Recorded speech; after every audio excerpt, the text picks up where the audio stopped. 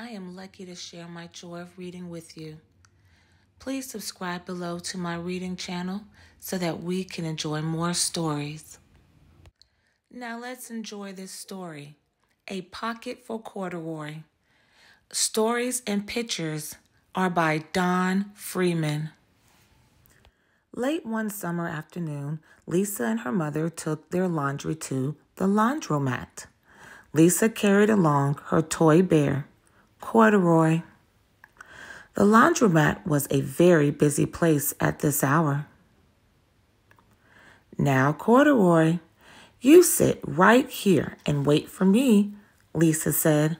"I'm going to help with our wash." Corduroy waited patiently. Then he suddenly perked up his ears.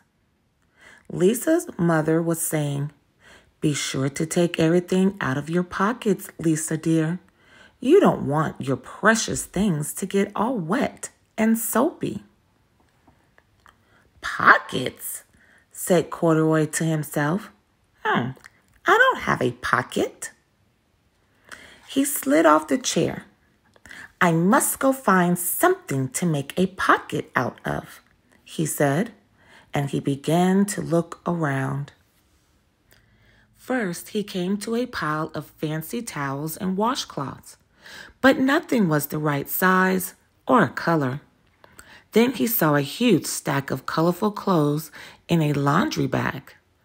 "There ought to be something in there to make a pocket out of," he said. Without hesitating, he climbed inside the bag, which was filled with pieces of wet laundry. The dampness didn't bother Corduroy in the least. "This must be a cave," he said. "I've always wanted to live in a dark, cool cave." Later, when Lisa looked for her bear, he was gone.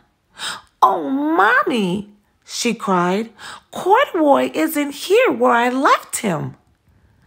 "I'm sorry, honey," said her mother, "but the laundromat will be closing soon, and we must be getting home." Lisa did not want to leave without Corduroy, but her mother insisted. "You can come back tomorrow," she said. "I'm sure you'll find him." As they left, a young man wearing an artist's beret was taking his wet laundry out of a bag, the very bag Corduroy had discovered. Before he knew it, Corduroy was being tossed together with all the sheets, shirts, shorts, and slacks inside the dryer. But just as the artist was shutting the glass door, Corduroy tumbled out onto the floor. "How in thunder did that bear ever get mixed up with all my things?" the artist wondered. Poor Corduroy was damp all over. "The least I can do for him is give his overalls a good drying," said the man. He unbuttoned Corduroy's shoulder straps and put his overalls in the dryer. Corduroy grew dizzy as he watched the clothes spinning around, but the artist became inspired. "This would make a wonderful painting," he said as he took a sketch pad out of his pocket and began drawing the swirling colors. "I can hardly wait to get it back into my studio." Finally, the dryer stopped whirling and the man gathered up the clothes. Then he helped Corduroy put on his warm, dry overalls. All at once, the manager of the laundromat called, "Closing time! Everybody out!" Corduroy was gently placed on top of the washing machine. "I wonder who that bear belongs to," said the artist as he was leaving. "He should have his name someplace. He's too fine a fellow to be lost."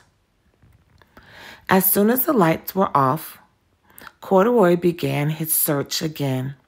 He was surprised to see something white glowing in the dark. Maybe it's snow, he said. I've always wanted to play in the snow. He accidentally tipped over the open-lidded box, and suddenly he was covered with soft, slippery soap flakes. Gradually, Corduroy began to slip and slide. "Oh, what fun!" he said with a smile. "I've always wanted to ski down a steep mountainside." He landed paws first in an empty laundry basket. "This must be a cage," he said, peeking through the bars.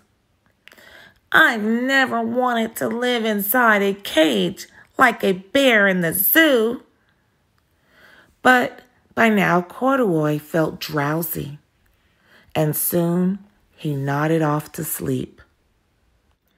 Next morning, when the manager came to open the laundromat, there was Lisa waiting. "I left something here yesterday," she explained. "May I look around?" "Certainly," said the manager. "My customers are always leaving things." Lisa was searching under the chairs and in the back of the washing machines when she heard the manager call her. "Is this what you're looking for, señorita?" "Yes, yes, he's my friend," shouted Lisa. She reached in and picked Corduroy out of the basket. "So this is where you've been, you little rascal," she said. "It's time I took you home." Lisa thanked the manager and ran down the street, holding Corduroy tightly in her arms. "I thought I told you to wait for me," she said. "Why did you wander away?" "I went looking for a pocket," Corduroy said. "Oh, Corduroy, why didn't you tell me you wanted a pocket?" asked Lisa. That very morning, Lisa sewed a pocket on Corduroy's overalls. "And here is a card I've made with your name on it for you to keep tucked inside," she said. "I've always wanted a purple pocket with my name tucked inside," said Corduroy as he and Lisa nuzzled noses. The end. Don't forget to subscribe below.